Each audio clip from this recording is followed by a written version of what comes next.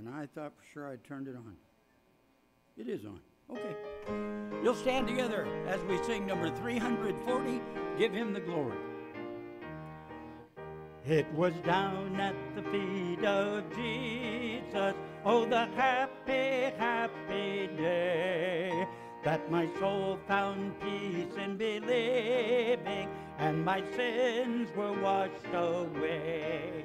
Let me tell the old story of His grace so full and free. Let my heart keep giving Him the glory for His wondrous love to me. It was down at the feet of Jesus where I brought my guilt and sin, that He paid my debt and forgave me, for He died my soul to win. Let me tell the old story of His grace so full and free. Let my heart keep giving Him the glory for His wondrous love to me. Number 230, down at the cross where my Savior died, glory to His name. Number 230.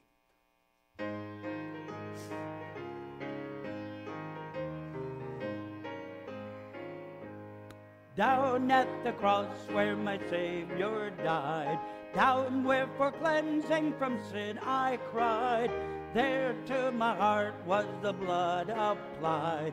Glory to His name, glory to His name, glory to His name.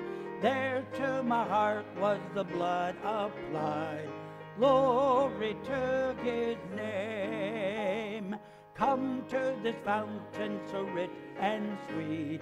Cast thy poor soul at the Savior's feet. Plunge in today and be made complete. Glory to His name. Glory to His name. Glory to His name. There to my heart was the blood applied. Glory to His name. Well, amen. Thank you for being here in our services this evening. It is good to see you, and I hope that you've had a good day, and I hope that it'll be a good night for you too as we go in through this week. So good to see you this evening, and Mr. Ron Young, will you open us in prayer, please, sir?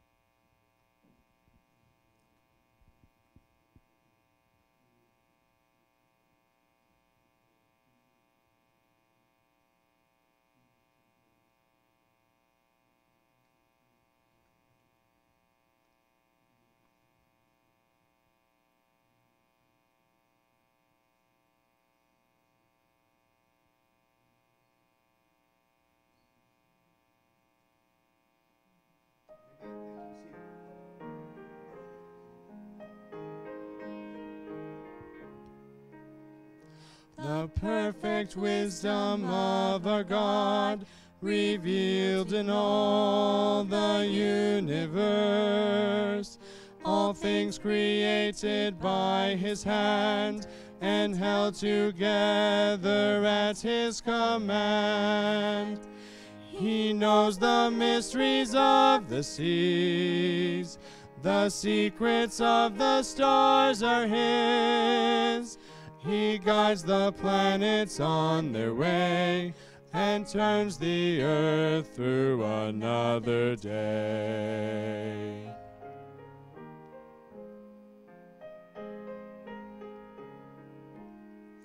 The matchless wisdom of His ways that mark the path of righteousness. His word a lamp unto my feet, His Spirit teaching and guiding me. And oh, the mystery of the cross, that God should suffer for the lost, so that the fool might shame the wise, and all the glory might go to Christ.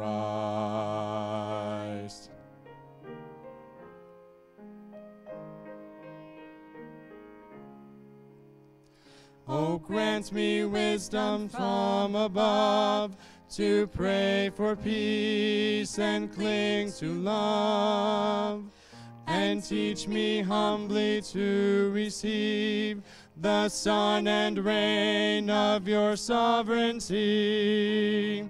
Each strand of sorrow has a place within this tapestry of grace. So through the trials I choose to say your perfect will in your perfect way. Each strand of sorrow has a place within this tapestry of grace. So through the trials I choose to say your perfect will in your perfect way.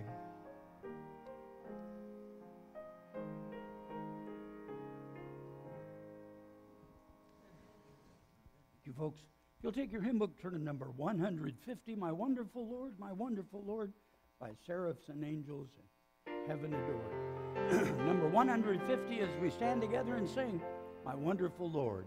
My wonderful Lord, my wonderful Lord, by angels and seraphs in heaven adored. I know thou art mine, my Savior divine, my wonderful, wonderful Lord. My wonderful Lord, my wonderful Lord, by angels and seraphs in heaven adored. I know thou art mine, my Savior divine, my wonderful, wonderful Lord. Amen. As we receive our offering tonight, I just want to let you know of a couple of prayer requests that answers to prayer and continued prayer requests that we're doing. Cheryl Sarek had her surgery yesterday for the blockage in her artery, and the surgery lasted a little bit longer than they were having trouble controlling her blood pressure, and so she went into ICU last night so that they could control that, and then talked to her today, very bright and cheery, and was hopeful she'd get out of there. And then I got a text on my way home this afternoon that she's going home.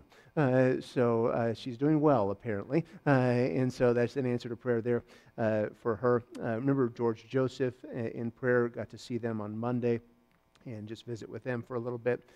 He was coherent and had drank some that day and ate a little bit and was in good spirits. And when believers go through trials that are great with grace, it is a wonderful and great testimony. And it was a great blessing to me to be able to see that.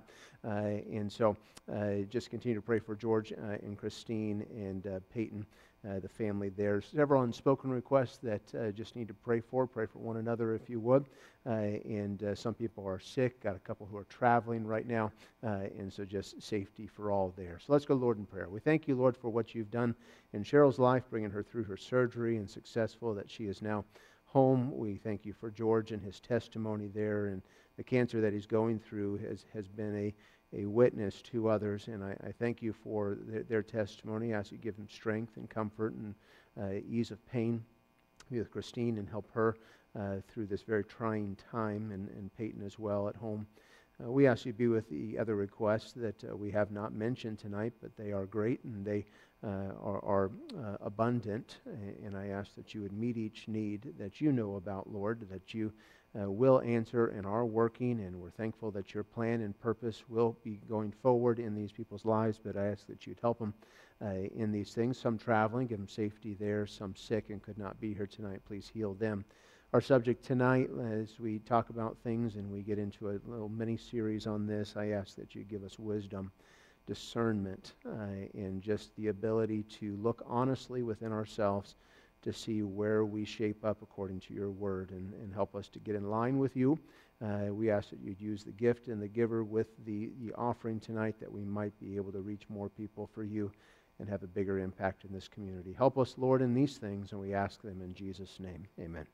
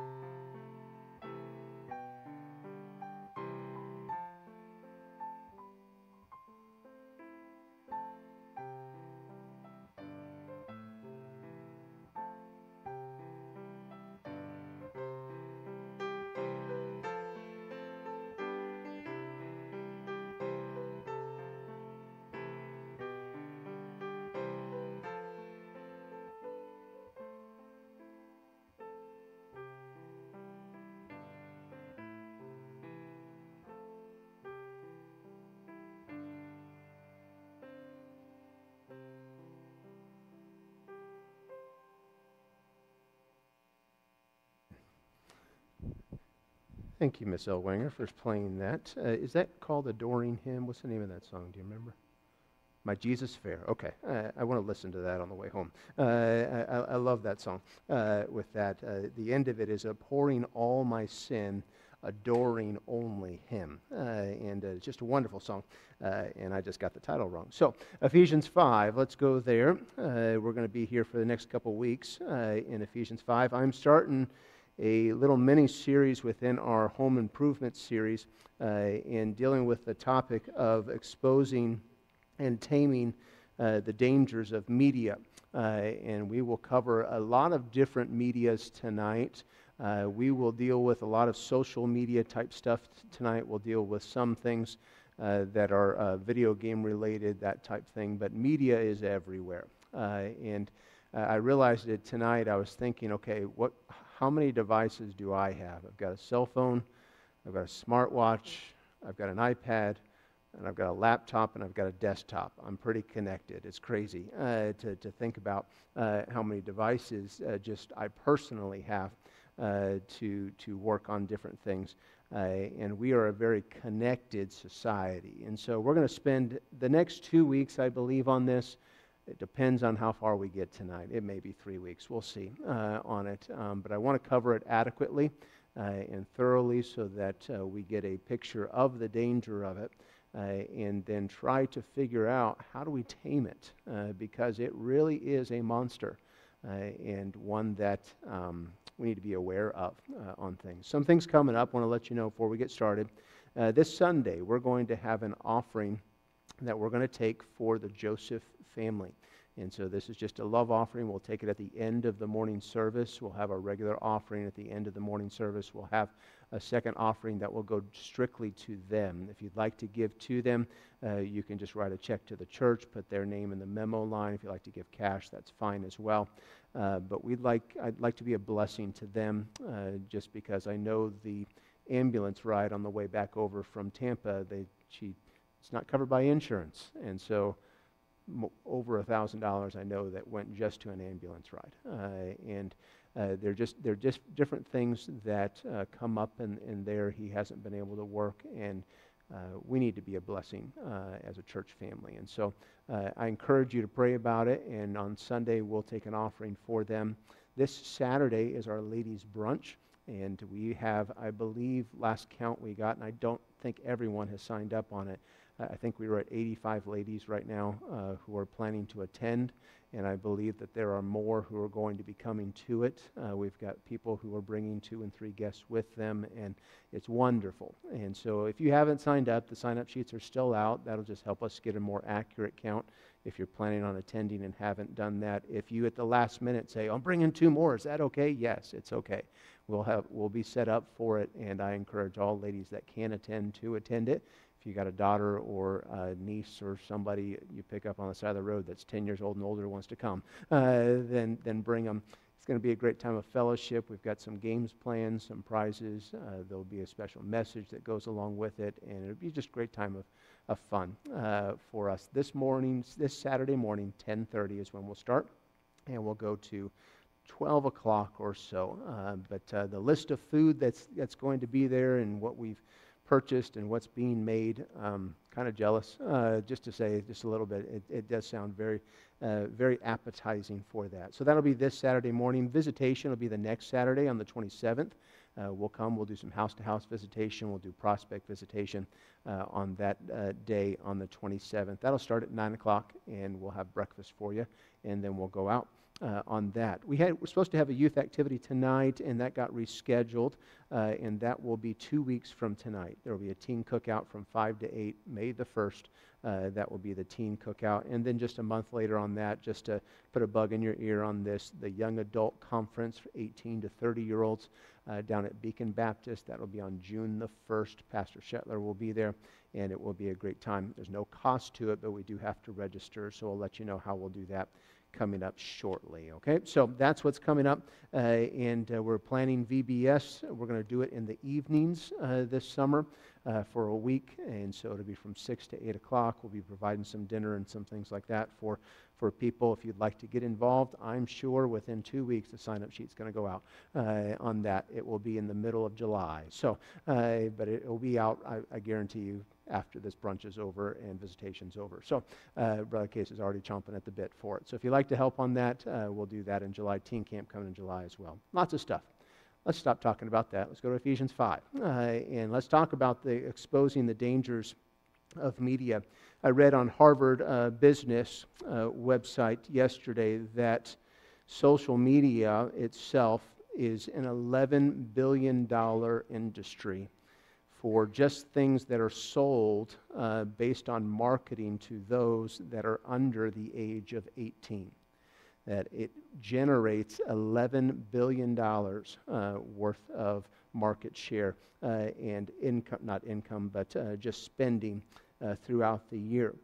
And so I decided I'm going to look up some statistics and see some things about different areas when it comes not only to social media, but cell phones and such that are on children, that children have today. I looked up the top social media websites, the top things that are there. Facebook has 3.06 billion users worldwide on that. Those are active users that are, or at least registered. That generates about 17 billion 500 million visits to their site, whether by members or from other sites to get to them every month. WhatsApp was 2.78 billion people. Again, 3 billion of those going to their website. YouTube has 2.7 billion people. And get this, it generates 106 billion views based on just, you don't even have to be a YouTube user, it just sends it to it. Now, we're broadcasting tonight across YouTube, and we will be responsible for about 40 of those views on that. So, but there's 106 billion views on that.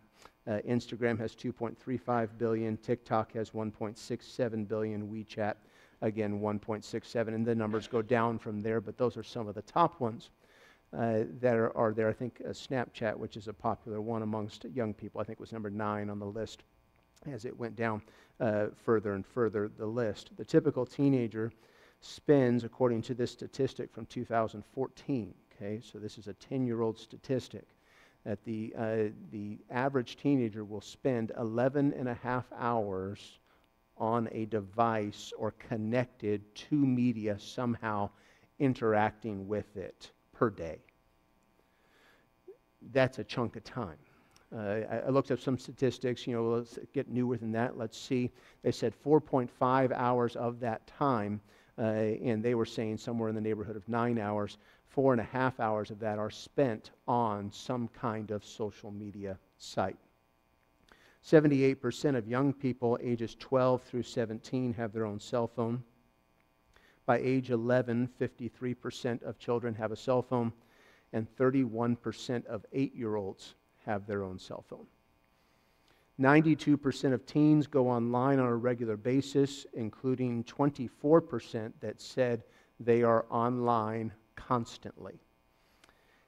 We know we're online constantly when the TV commercials have now figured out we need to put a QR code on our television screens so that the cell phone that's either in your hand while you're watching television or sitting next to you, that you can pick it up and you can scan their television screen to go to a website on your phone to get to their car or to order food from DoorDash or whatnot. There's a whole DoorDash commercial that literally just has a QR code and a guy just pushing something across the screen. The whole idea is sit on your couch, watch television with your phone in your hand, scan this, order food to your house so you don't have to move. And I thought, well, there's a lazy society on some things. And so they know we're online. They know we're connected. So when I talk about young people tonight, I'm really talking to us because many times we're just as big of users of these things as our young people are. Many of these websites and many of these social media platforms are going to what they call short-term video content. That videos are 90 seconds or less. That YouTube calls them shorts. Instagram and Facebook call them reels. TikTok, I don't know what they call them there on that, or tweets or whatever, that these videos are 90 seconds or less, and they have figured out that you won't even spend the 90 seconds before you go on to the next one. If you go back just to my childhood, which is not that long ago, I guess, but it is a good 30 years back, television programs, cartoons, were half-hour programs.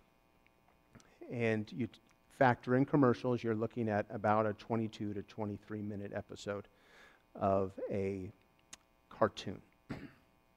Fast forward a generation, and now they are broken up into, instead of 24-minute episodes, they're broken up into 2 12-minute episodes because they figured out attention span has shrunk.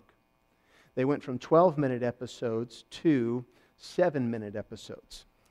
That now they do 3 7-minute shorter episodes because the attention span has once again shrunk. We went from 7-minute episodes to shorts and mini episodes of 2 to 3 minutes, and many children will sit and digest an entire season in one sitting because all of the episodes are 2 to 3 minutes. And we wonder why our classrooms, we can't hold their attention. Okay. Their attention span has been trained to be 90 seconds or less.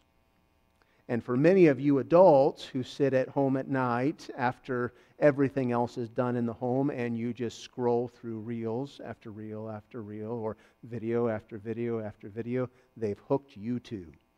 Okay. And our attention span goes from one thing to the next. And why do we have road rage? You didn't go fast enough, okay? Whatever it is. And we have been trained to want instant gratification. We've been trained to want the dopamine hit that it gives our brain, that quick fix to where children spend hours on it, not knowing they've spent hours. Have you ever, as an adult, gone down a rabbit hole that you didn't intend to go down? I know I did the other night. I did not intend to watch 92 videos. I didn't watch 92 videos, but I will tell you I watched more than I probably should have. And it wasn't bad content, but it was surely a waste of time that I didn't need to waste of time. You ever gone to your internet web browser and then got off track and wondered, what was I doing on here in the first place? And it's all quick hits, quick movement from one to the next to get us focused, marketed to buy a product, to get us entertained, to get our mind off of whatever the problems of the day are. We almost use it as a drug to get us away from our problems or feelings of hurt. And when I say that, I'm not talking about an isolated group of people. I'm talking about it being mass produced in the lives of many Americans today. Toddlers and preschoolers' use of the internet, of children 0 to 5 who use the internet, 80% of them will use it at least once a week. In today's world, young people do need to learn how to function with technology because they cannot avoid it, and we know we cannot avoid it in our society today. But not to the detriment of learning social skills or basic living skills. The unbridled use of technology has, to a large extent, actually been more harmful to children than helpful. Because they don't learn how to do things, they learn how to watch other people do things. And so it is a detriment to our society. There are some famous artists who have taken some depictions of people who missed their life's mate because they're walking down the street with their head in their phone. The picture I posted I was having fun with this. I was advertising on social media about social media for things about our series of messages because we got to get the message out. And please don't get me wrong on this, because I do want to get this across. Social media in and of itself is not bad. It's a tool. How we use it becomes a problem, or how we use it becomes a help. Okay? And we'll discuss some of that as we look at this. Because I don't agree with the people behind them. I don't agree with their philosophy, their politics. Hardly any of it would I ever agree with them on anything, probably. But it is the world that we live in on things. Let me give you some examples of some people who you'll recognize at least one of the names on this, and I'll describe who they are for some of the others. The first one is Steve Jobs. Ever heard of him? Steve Jobs, founder of Apple, creator of the iPhone, the iPad, limited the technology that his kids partook in. In fact, when the iPads came out, and they're probably only actually a little over a decade old with the iPads, that his children had never seen one or used one. There was an article that was written about him, a biographer, that said this: every evening, Steve made a point of having dinner at the big long table in their kitchen, discussing books and history and a variety of things. He said no one ever pulled out an iPad or computer. The kids did not even seem to be addicted at all to their devices. And he was very staunch that technology not take over his children. Chris Anderson is the former editor of Wired magazine. He's the chief executive of 3D Robotics, which makes drones. He said, "My kids accuse me and my wife of being fascists and overly concerned about technology. They say that none of their friends have the same rules." He said of his five children, 6 to 17, "That's because we have seen the dangers of technology firsthand. I've seen it in myself, and I don't want that to happen to my kids," he said. Alex Constantinople, the chief executive of Outcast Agency, this is a tech agency focused on communications and marketing, said her youngest son, who is 5, is never allowed to use gadgets during the week, and her older children that are 10 to 13 are allowed only 30 minutes a day on school nights. Evan Williams, the founder of Blogger, he's a co-founder of Twitter, Medium, his wife, Sarah, they said that in lieu of iPads, their 2 young boys have hundreds of books. Yes, literal books, physical books. And they can pick up and read it anytime. Now, when the CEOs of a given field want to protect their children from their own occupation, they might be onto something. Not all technology is wrong, at least in moderation. There are good and healthy uses for it.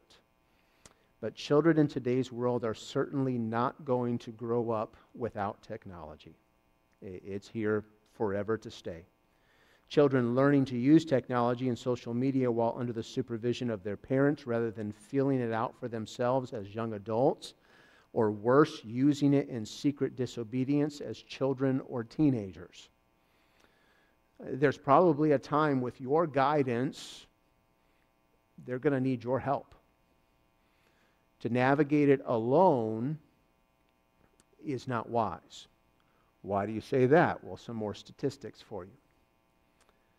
32% of 11-year-olds and 55% of all 12-year-olds already have a Facebook account. Now, the minimum age limit that you need to have a Facebook account, just signed by Governor DeSantis in our Florida, is 14. And that 15 and 16-year-olds, according to this new bill he signed in March of 2024, that they have to have parental consent in order to have an account. Have you ever signed up for one of these accounts? All you have to do is put in an age, and they don't verify that at all. According to this bill that he had, that websites that produce and promote pornographic material and inappropriate material for children have to use an age verification system.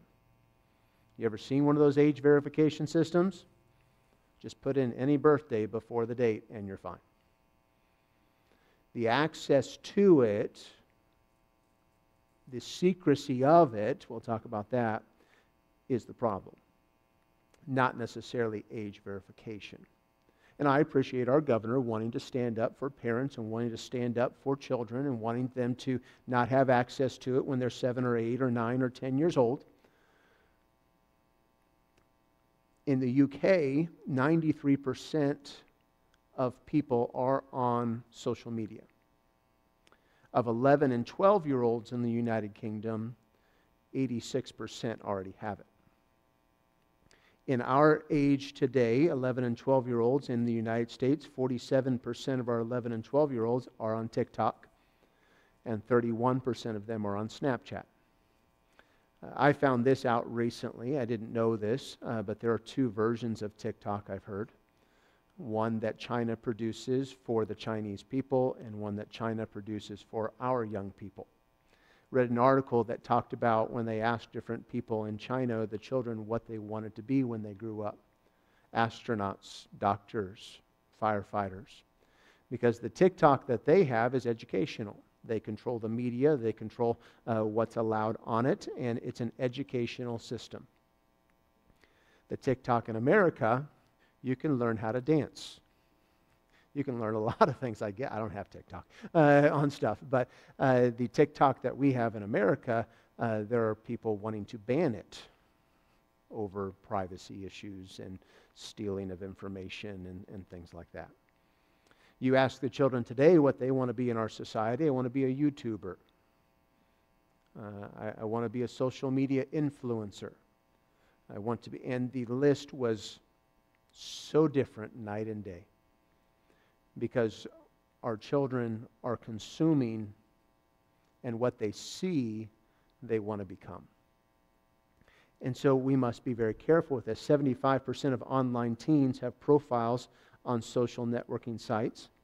47% of online teens from 12 to 17 have uploaded photos of themselves.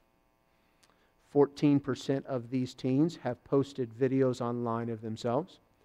53% of teens have posted provocative or inappropriate photos and their information online. 35% posted content about themselves drinking or doing drugs. 29% showed poor communication skills. 26 made they discriminated online. I can't say the word, but they made comments towards those things. 15% of them have experienced online harassment. And I will tell you, those statistics are 7 or 8 years old.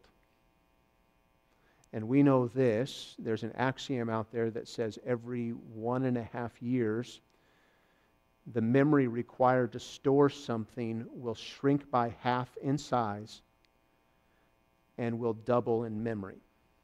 In other words, you can put a ton of memory in a small space. My cell phone that's here has 256 gigabytes on it.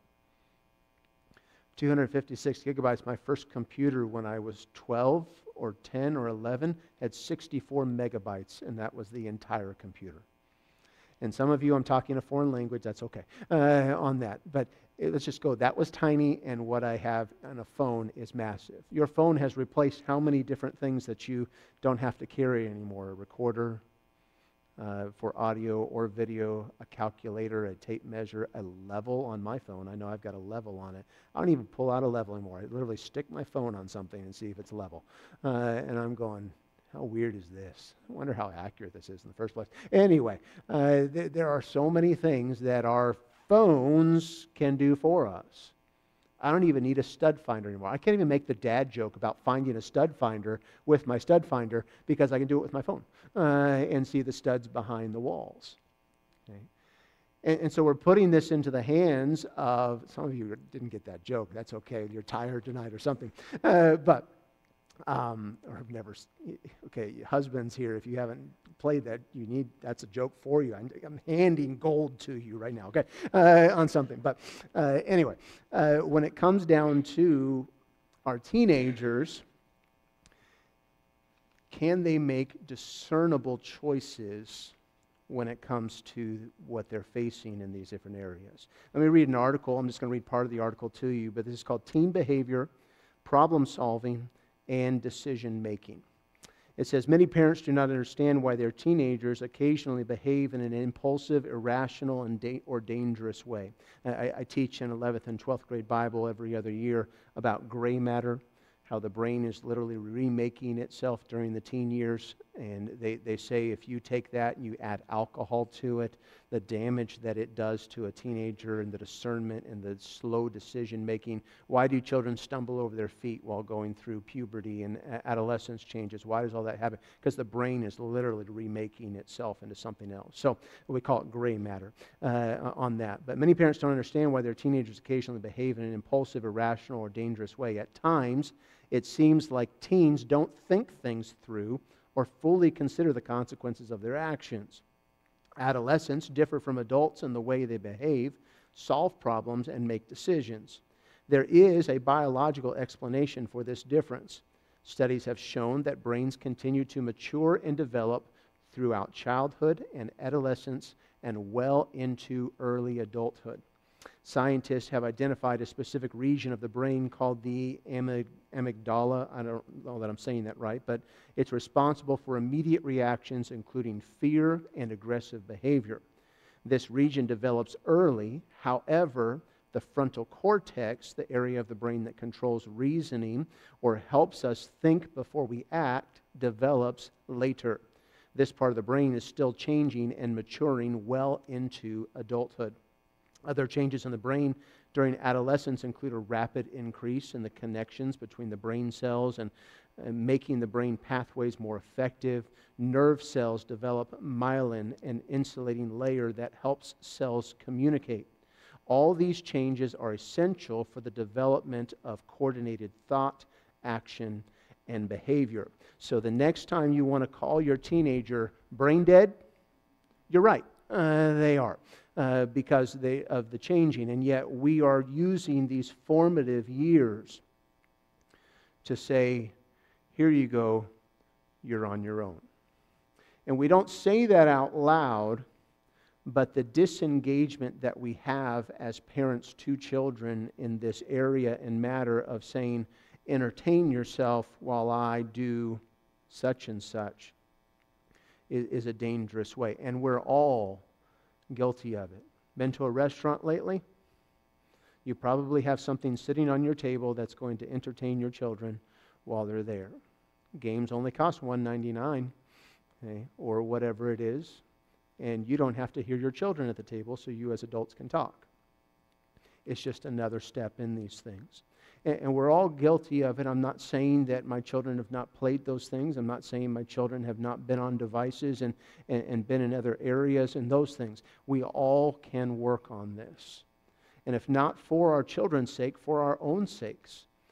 How much of the time do we waste on different matters just on a device in our pocket or a screen in our homes? So if this is all true, how can Christian parents, many of whom feel they are increasingly falling behind in what their kids can do with media or know about media, many of them who are addicted to technology themselves, how can we help our children understand, and then not only understand the danger, but then control and tame the monster that is media? In this lesson, the next, probably a third, because we're not where I need to be on this, we're going to look at some principles from Ephesians 5 that I think if we apply them will help expose the media and try to tame it to where it doesn't control our families. The Parenting Uncovered podcast said this: you should give your child social media at whatever age you want their childhood to end. And I believe they're right. Understand as well that children grow up surrounded by technology. They grow up surrounded by televisions, smartphones, tablets, computers. It's not simply enough to just give them rules about how things should happen. You should have rules, and we'll help you define some of those if you don't have any, or maybe you can help another person if you've got something that works for your family. They do need parental boundaries established by rules.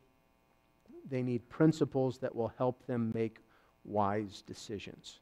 So we're in Ephesians chapter 5, and we've spent 20 minutes to get to this. Okay, look at verse 8 if you would. It says in verse 8, for we were sometimes, for ye, plural, were sometimes darkness, but now are ye light in the Lord, walk as children of light. We must teach our children that their identity is not in their social media account. Their identity is not in who likes or puts a thumb up electronically on their picture, video, how many shared it, how many followers, how many comments, reactions. That their identity is not found in those things, but is found in the Lord Jesus Christ. If you go backwards in your Bibles to Ephesians chapter 1, go with me real quickly. Not part of the message, but it just popped in my brain, so we're going to say it. That's always a dangerous thing, by the way. But it says this in Ephesians 1, verse 6, to the praise of the glory of His grace, wherein He hath made us accepted in the Beloved, in whom we have redemption through His blood, the forgiveness of sins, according to the riches of His grace. Now, who is He? Who is His? You go back to verse 5, it is the Lord Jesus Christ. Our identity must be found in Him, so that things like an account online, a comment made by a classmate, a incident or interaction with somebody that says something rude or wrong or whatever it is, does not detour their relationship with Christ. That it doesn't derail their walk with the Lord. If my identity is in Christ, no one who says anything online can deter me, because my identity is not found in that. So many people's identity is found in what they create in content online. Many of your children, if you don't know who this is, will know who Mr. Beast is. Okay? And some of you are shaking your heads, you know who Mr. Beast is. Okay? He is a person that has many channels online, many followers, millions and billions of views on his channels. He's worth some $7 billion or something like that. They did an interview with him where they sat down with him for about 45 minutes, and he lives in a bubble almost, a little room, didn't have, it's got a bed, it's got a desk, it's very simple. He does many things where he gives away money. He's very much into philanthropy and things that he does very well with that and gets millions of views for it, so he's making more money in doing it at the same time. But they interviewed him, and I was very curious to listen to it because he's very popular with young people. He's got his own gaming channel. He's got his own, he's got a dozen channels or more on YouTube. And so as you look at him and watch him, he's branched out into all kinds of things, and he'll talk about staying awake at night and not being able to sleep and being concerned with creating more content. And what's going to get the next view, and what do the people want, and what are they going, and his life is consumed in this world. I think in the video they were talking about him having a girlfriend that I think he only sees online.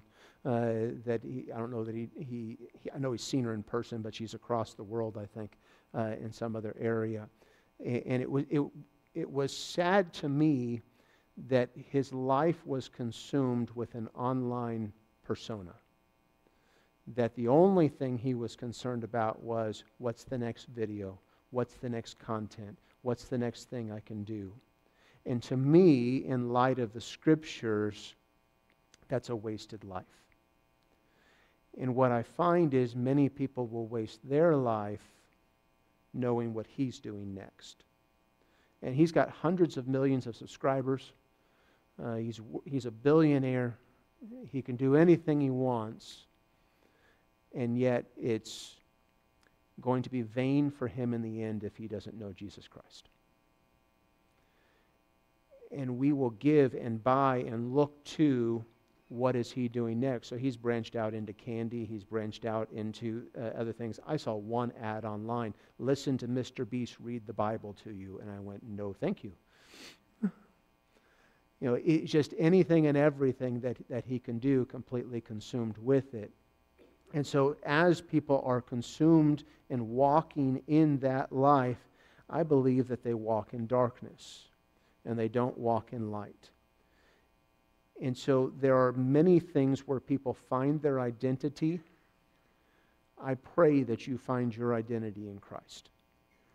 I pray that you find your identity in His Word. That walking in light and walking with the Spirit and in the Spirit becomes that which controls your life, not what comes on a screen. And my wife and I saw something online last night, on the television last night, and she said, have you ever seen a man wear a pearl necklace like that? And I said, yeah, I have actually. Where? Baseball players. Okay. There's several of them. I'm going, I think I would die before I had a pearl necklace around my neck on something, on it. And it's just, we get into the gender identity stuff and the mixture. I don't know exactly why or what, but it's just, now it's become a fad. The hairstyles and things like that come because they see it online somewhere and it becomes a fad, and fads come and go. Okay, some come back. Okay. On that, I had some kid go, snapback hats are so cool. And what's a snapback hat? They got these little things, and you snap them together, and it goes, it's just on the back of the hat. I said, oh, I had one of those when I was 8. No. Yeah. Your Teenage Ninja Mutant Turtles? Yeah, I had those as a kid too. Your Transformers, they were my sheets when I was 6. And everything comes back on stuff. And they live their life as if this is brand new. And there ain't nothing new under the sun, I will tell you that right now, on things. But they live to buy this next thing, get to this next level. And what they're doing is seeking for acceptance, approval, identity, and they will go through shapes and forms, and it depends on who they're around to form their identity. If we form our identity from the Word of God in the person of Jesus Christ, I don't have to do all of those things because my identity is in Him. What if you miss out? What if you don't have those things? I'm okay. I've got the Lord Jesus Christ. Okay? Now, I know I'm saying that as a 43-year-old man. Okay? And I realize I'm not 15 anymore. Okay? Or I'm not 19 anymore. And I know the pressures of those things are massive when you're 12 or when you're 14 or when you're 15. I think the sooner that the parent can teach this to the child and the sooner the child can learn this for their life, the better off they will be on that. So I'm going to jump into my first point. We won't even get through it, but I think it will help us to lay a foundation for what we need to do. How are we going to teach our children what is acceptable unto the Lord? Number one is to prove that which is acceptable. Ephesians 5, verse 10, you look at it, it says this, proving what is acceptable unto the Lord. So we didn't read verse 9. We're going to come back to it later on this in the first point here. But the word translated prove refers to testing, as in testing metals for genuineness. If you've got a gold chain or a gold necklace or silver, you want to know whether it's true or not. If you've got a diamond on your ring, ladies, that's there, or gentlemen, if you've got it on your wedding ring or something, you want to know, is that genuine or is this a fake? And so there are ways to test it, to see, and that's what this word prove means. The acceptability of the criteria for a movie online is not based on its rating. Oh, well, this is PG, it's going to be okay. Have you noticed some of the movies from times past are rated PG, and you go back and watch them and you go, how in the world is this rated PG? It was made in the 1960s or 70s, and they got innuendo all over the place, and you say, oh, that's such a great movie. You go back and watch it, you go, how in the world is this rated PG? This can't be rated. How is it just, because we think PG, oh, my 7-year-old could watch that. That's what the world thinks. It's okay, just parental guidance, but if they're 7 or 8, they probably got it. Okay, PG-13 movies, well, if you're 13 years old or older, you don't have to have a parent to go watch this movie. Okay, well, PG-13 movies are full of all kinds of stuff and what they're throwing in there. And so because the MPAA or whatever it is, the Rating Association, put a rating on it, then that must be acceptable. The acceptability of our own post, determined by how many of our friends give it a like or a thumbs up or a follow, is not what makes it right. Our ultimate test is not statistics, and there are analytics on things all over the place. I can go to our YouTube page, and I can go to our analytics, and I can see who was watching or how long they were watching. Here's the fun part, average view time. Okay, if you want to get a view on your YouTube page, you know how long you have to watch in order to get one view? I've got 49 people viewing this. What is it? 3 seconds. If someone watches your video for 3 seconds, it counts as a view. We have analytics that show our services, how long are people watching, where are people watching. It's so much fun for me as a pastor to look at those, because you'll watch the music and then preaching time comes on and it drops off. It's like this cliff in the graph, and I'm just going, that's encouraging right there. It's like 23 minutes, doom, done. Oh man, okay. I know my sermon was at least 50, so I know they weren't watching it. And you watch those things and you look at, and all the analytics, all the statistics, everything else doesn't make it right or wrong. So we must have a standard. Well, I enjoyed it personally. It must have been okay. Doesn't necessarily mean that it is. It's whether or not it is acceptable to the Lord. I will often ask this question, could the Lord watch that and be okay with it? If Jesus was sitting here in the seat next to you and you were watching it, would he be okay watching it with you? And you could do that to all kinds of media, whether it's your movies, whether it's your video games, whether it's your posts that you post online, whether it's something that you're viewing, whether it's something that you're listening to. Media comes in many shapes and forms. Is it acceptable unto the Lord? And we need to be watchful of that. And just being honest, we're not real watchful of that. In fact, we allow a lot more than we probably should. And I'll include myself in that. And we want the Lord's power, we want the Lord's blessing, we want the Lord to answer our prayers, we want the Lord to do all kinds of things in our church and in our lives and all of these things. And are we proving what is acceptable unto the Lord? And your children don't know what's right or wrong until you tell them what's right or wrong. They hear a word and they repeat it. Where did you hear that word? Now here's the sad part. Oftentimes kids will say, my daddy said it. And I'm going, well, you can't repeat that word. Okay. Or I saw it on a video, or I saw this or that. And we're not proving what is acceptable because we're allowing things that we're not even thinking about to come into our homes and into our lives. So prove. Letter A under this is to test the Spirit. So test by the Holy Spirit. You can write down a reference. We're not going to look at it tonight, but 1 John chapter 4, verses 1 through 6. The things that are of God or the things that are not of God, you test those and try them on that. There's a good standard for you. Those that say they are of God and they hear us. Those that are not of God don't hear us. And it's a great passage there in 1 John 4, 1 through 6. I'll give you this one. I'll read the reference in the verse for you. But John chapter 16, verses 13 and 14. Howbeit when He, the Spirit of truth, is come, He will guide you into all truth, for He shall not speak of Himself, but whatsoever He shall hear, that shall He speak, and He will show you things to come. So how do we know what truth is? Well, Jesus said, I am the way, the truth, and the life. No man cometh unto the Father but by me. The Holy Spirit is the truth who will guide us into all truth. So try it by the Holy Spirit. Does He allow it according to His Word?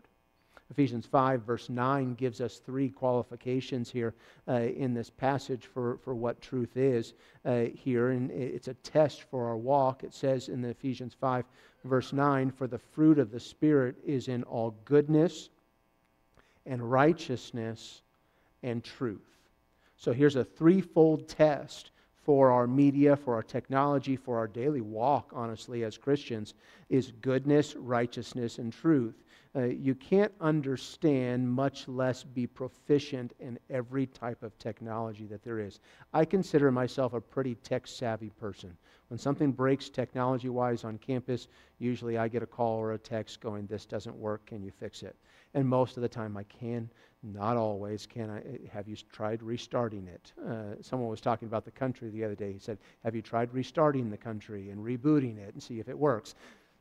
We haven't pulled the plug. Okay. Anyway, but it is constantly moving. I am shocked every time my child actually shows me something I didn't know with my own cell phone. I had my daughter show me something. Did you know you could do this? And I went, no, I had no clue you could do that. How do you do that? And she went, here you go. And it's set up now. And I went, huh? And I consider myself tech savvy. I can do a ton. And I didn't know how to do that. Okay. And they learn at such a fast pace. Nate's very technological savvy on different things. He can figure those things out very quickly and stuff. Music recitals and things like that. Oftentimes I'll have him run the video equipment back there or helping me with the sound booth or something, and he picks it up like that. Okay. And you're going, so can your kids outsmart you? Probably. Okay.